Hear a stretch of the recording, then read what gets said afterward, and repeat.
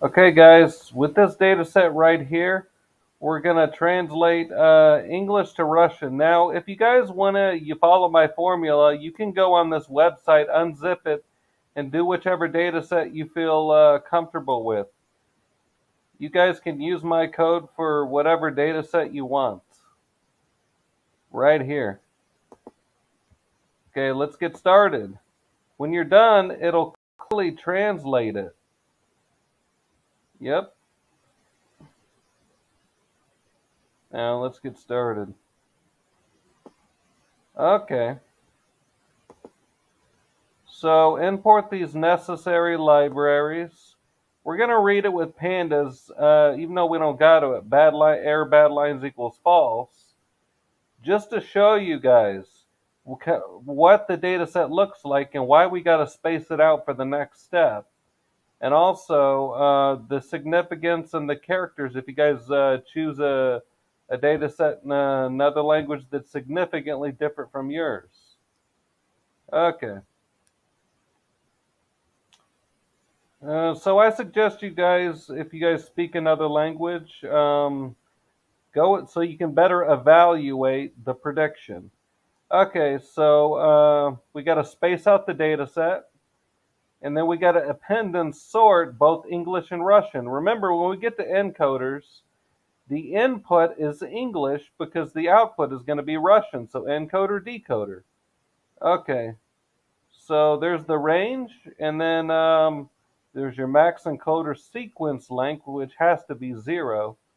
And then here's the encoder input data, where we're going to append and process everything.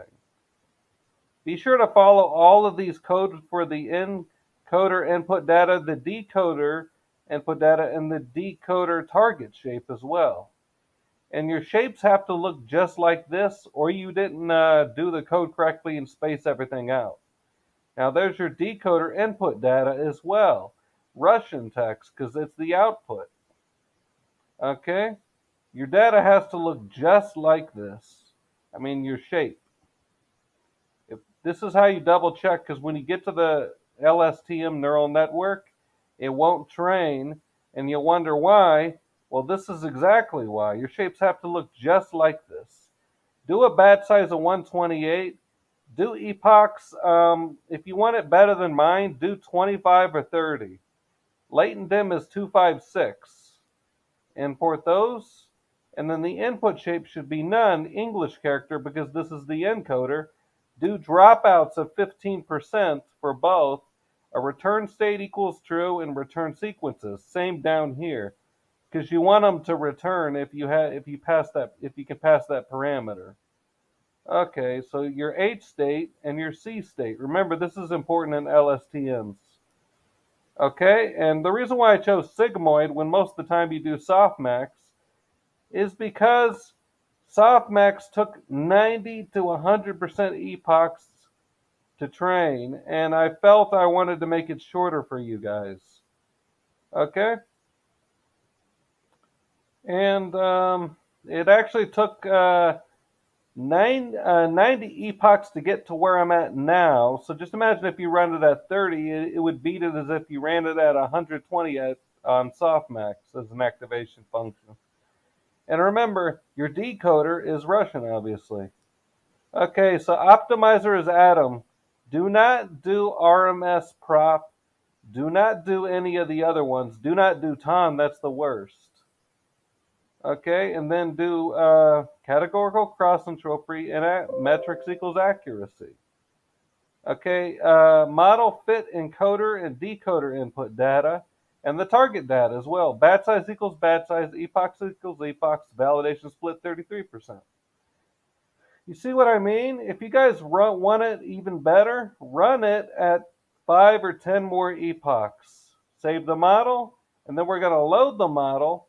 But here's the thing, just because we train the neural network does not mean we're done. Just like when we do a convolutional neural network, we got to read the image, resize the arrays with CV2, predict, prepare.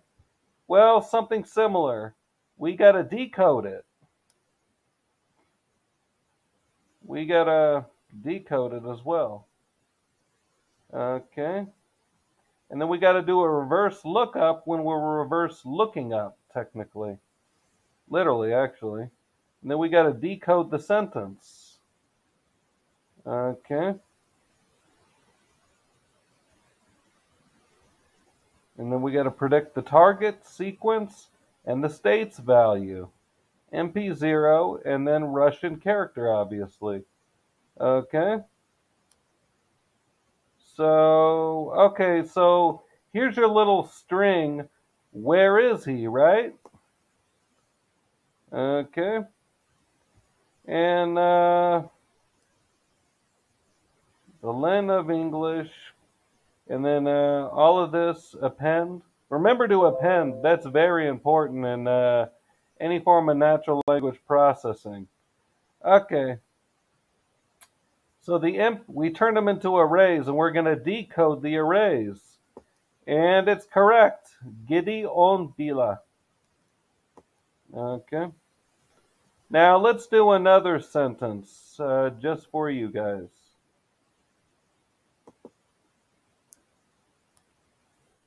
Just say, who is here? Remember, you guys, there's several choices for data sets. Okay.